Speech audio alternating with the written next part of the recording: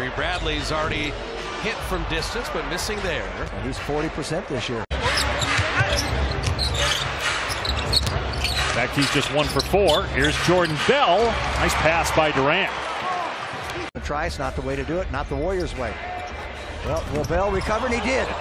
Jordan Bell and Draymond end up on the deck, but what a block of Tobias Harris. Iguodala against Tobias. Cook with the drive. Up and over. Andre off the high glass, and he hit it. Yeah, that was pretty good right there. Tinkering with the rotation, he said, you know what, I'm going to hold off for now. And that decision has paid off here in this game. Here's Cook from outside.